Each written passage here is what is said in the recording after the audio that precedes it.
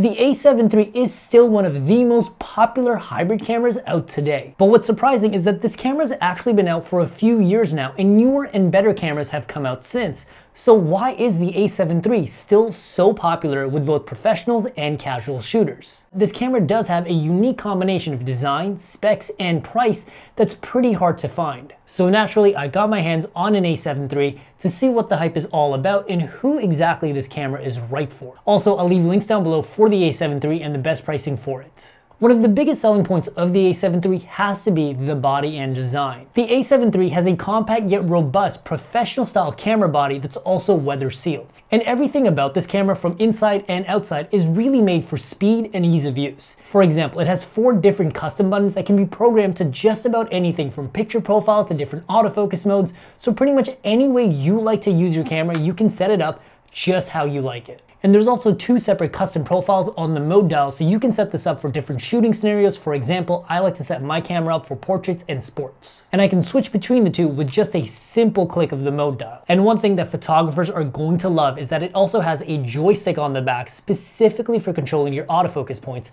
This way, if you're ever shooting with this camera up to your eye, you can use the joystick while it's up to your eye to quickly switch between different autofocus points and keep your subject in focus. Because it is a bit older, the screen on the back is only a tilt screen, where most modern cameras now have a side articulating screen so you can see yourself while recording. Now this isn't ideal for video shooters specifically because you definitely want to have the screen on the side, but there's actually a version of the A7 III that I'll talk about later that does have a side articulating screen on it, and it also has some very specific design choices that are better for video shooters. But older camera or not, this still has the Sony NP-Z style batteries, which last quite a while and are also the same batteries you see in all of the other Sony Pro camera models. And the A7 III can also be charged via the USB-C charger, which is so clutch, especially when you lose your charger. Now, the real reason the A7 III is such a popular camera with both photographers and video shooters is that it also has a 24 megapixel full frame sensor. And it's also back illuminated, which means the A7 III is shockingly good in low light. And despite being an older sensor, the quality of the sensor absolutely stands toe-to-toe with even newer 24 megapixel full frame sensors. And personally, I also find that most photographers and video shooters also prefer a full frame sensor, mainly because it gives you a wider field of view, which helps your shots feel more scenic or epic. And also, if you're shooting portraits, you can also get a more intimate feel to your portraits by allowing your subjects to be closer to the camera using the right lens. The only issue I can see someone having with the A7 III is that they might feel like 24 megapixels isn't enough resolution, which I kind of get when you have 33 megapixel, 45 megapixel cameras out there, but I do believe that 24 megapixels is more than enough, especially for portraits and landscape, and a lot of the cameras with 33 megapixel sensors and 45 megapixel sensors also cost way more than the A7 III. Now, when it comes to actually shooting photos, the A7 III shoots up to 10 frames per second with the ability to also shoot 87 photos in RAW mode and 117 photos in JPEG mode without this camera needing a break. This is really useful for sports photography, wildlife photography, or anything where you just need to hold down the shutter and spray and pray. And if you're going to be shooting high-speed photos, you have to make sure your autofocus can keep up. And the A7 III does have an older autofocusing system, but Sony has always done a tremendous job with their autofocusing system. And the A7 III, while it doesn't have the newest features like subject tracking or subject auto detect, the A7 III does a really solid job keeping everything in focus, tracking with subjects, even the moving ones, and especially with portraits, I find it never ever lets me down. It always focuses on the eye. It never makes the mistake of focusing to the nose or the wrong parts of the face. The autofocus in this camera, while it's not as good as newer cameras, I would still give a solid 8 out of 10. And looking at the overall photo quality, specifically in RAW mode from the A7 III, the photos are crisp with tons of detail, and some of my favorite images that I've ever shot were actually made on this sensor. There's a lot of room to both push your light and color values, and the sensor is also really good in low light, so even if you need to raise your ISO and exposure, you really won't get a ton of noise or artifacting in your images. But when it comes to video in this camera, it's a whole different story. And there's a few things I love about it and the few things that are really annoying. Let's talk about it. The A7 III shoots 4K at 24 and 30 frames per second, and it also does Full HD at 60 frames per second and 120 frames per second for 2x and 5x slow motion. Sadly, there is no 4K at 60 frames per second in this camera, which I know is a recording mode that a lot of video shooters want now, But once again, it's an older camera. Now, I don't think it makes sense to compare the A7 III to other cameras which obviously have more resolution, which obviously have more data rates. What I really care about is the quality and look of this camera. And if you look online, there is a ton of amazing cinematic footage that was shot with the A7 III if you know what you're doing, because this camera has a ton of horsepower in it that you can utilize to create some stunning pieces. But this is only if you know what you're doing. If you're new, this camera actually has quite a steep learning curve. This camera does have the older Sony color science back in the day when people knew for a fact that Sony did not have good colors.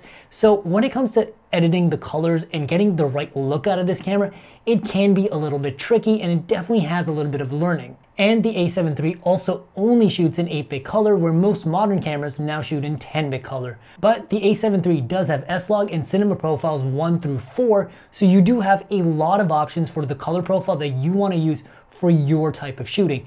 And if you're new to cameras, I personally recommend Cinema 1 or Cinema 4, and it gives you the softest and the easiest colors to manipulate, but S-Log is where the magic's at.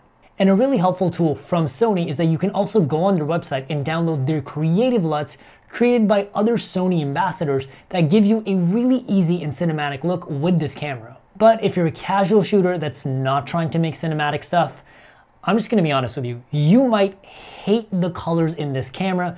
There's obviously video samples up on screen, so you can kind of judge for yourself if you like the colors or not. But if you want colors that just look good straight out of the camera, there is a camera that I'm going to talk about later in this video that always has good colors, and it's also much more user-friendly. Now, it's probably not going to come as a surprise when I say the A7 III also has really good video autofocus, but there's a few things you should know about it. The autofocus does a pretty good job with face and subject tracking, but it's probably not quite as good as the newer Sony cameras, so you'll definitely notice that it's not quite as sticky, and anytime it can't quite recognize what it's seeing, the autofocus definitely messes up and it goes way out and then way in, where newer cameras you'll find that it misses for a second and then snaps right back, and it's not very noticeable. But on an older camera like this, when the autofocus messes up, it really messes up and you really notice it. And one thing that I was really surprised to see in the A7 III is that it also has 5-axis video stabilization, so you get really smooth handheld footage with this camera. So why is the A7 III so popular, and is it actually worth it considering the fact that there are newer and obviously better cameras that have come out since? Well, the answer is kind of complicated, so let's talk about it from the perspective of the different kinds of shooters that would be using this camera and what they will like about this camera and what they might be missing. The A7 III is really great for a specific type of shooter. If you want a compact camera with a super solid body and you want a pro type body with all these custom buttons, the custom mode dials with the joystick for autofocus, plus a 24 megapixel sensor, 10 frames per second, if you're that kind of photographer that just wants a real photography camera and you don't want to break the bank, the A7 III is a very, very good choice. And the autofocus in the A7 III is going to be perfectly fine, if not stellar, for 80% of photographers out there. But if you're someone that shoots a lot of high-speed action like sports or wildlife, and you need that autofocus to really be able to keep up with action, you may want to look at a slightly newer camera that I'll talk about in just a second that does have newer autofocus to keep up with those demands. Now, if you're a video shooter, the A7 III is phenomenal. You can probably see on screen right now, there's a ton of people that have shot amazing work with this camera. But if you don't have to get the A7 III, I would actually recommend picking up the A7C simply because it has a side articulating screen and it does have a flat top, which is more user-friendly for video shooters. But at the same time, you could easily add a camera monitor to this so you don't need a side articulating screen, and you can still rig this camera out to be a proper video camera. Now, the only newer and better camera that's come out that I still feel like competes with the value of the A7 III, in the sense it still has this pro style body, it still has all the ergonomics and all the things that you want in a camera like this, is actually the Sony A7 IV, which is actually the update to this camera. And if I'm being honest, there haven't really been a lot of cameras that have been as good as the A7 III, which is probably why it's still so popular. The A7 IV has a 33 megapixel sensor, but it still shoots at 10 frames per second, but it does do 4K video that is downsampled from 7K, and it also does 4K 60, although with a crop. But the newer Sony A7 IV also has newer Sony color science and updated pro style body, and it is a little bit chunkier. But if I'm being honest, I can see why the A7 III is so popular. There's not a lot of cameras that have come out that can really compete with this camera, and the A7 IV is only about $400 to $500 more than the A7 III. So if you have the cash to spend, definitely check that camera out. Overall, the A7 III is still an unbeatable deal considering the price, specs, and design of this camera, and the only camera that's really beating it is the update to the A7 III. So if you want to check out this camera, make sure to check out the links in the description down below with also the best possible pricing for this camera and the A7 IV, and I will see you guys in the next video. Peace.